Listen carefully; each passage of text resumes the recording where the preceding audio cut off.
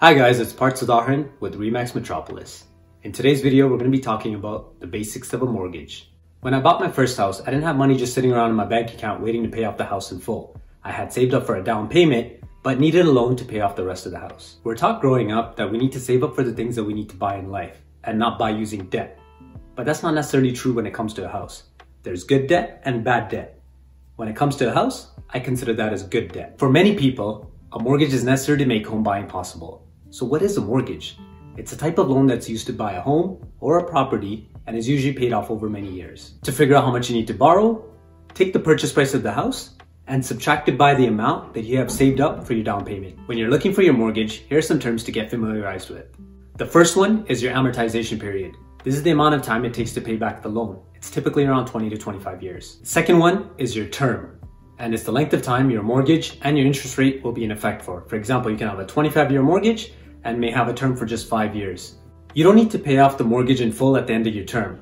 So at the end of your term, let's say if it's 5 years, you can choose to either renew or renegotiate your mortgage term to extend your payments. Third is the type of mortgage. You can choose between an open mortgage and a closed mortgage. With an open mortgage, you can make extra payments at any time. You may even be able to pay off the mortgage in full during your term without having to pay any penalty.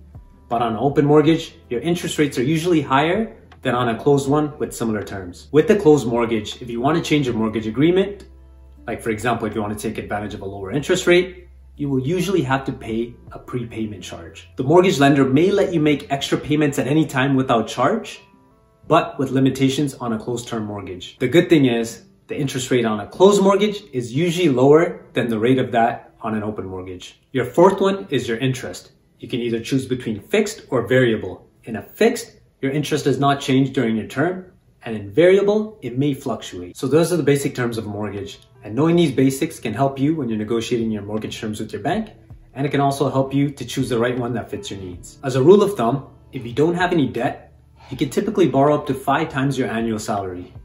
To confirm this, go to your bank and request a pre-approval. The key factor in choosing your mortgage is what you can afford in your monthly budget. And if you want to know what your mortgage is going to be on a house that you're interested in purchasing, there are plenty of mortgage calculators online that can help. So that's it for today. Thank you for watching. And if you have any questions on the content here, feel free to give me a shout and I'll be happy to chat.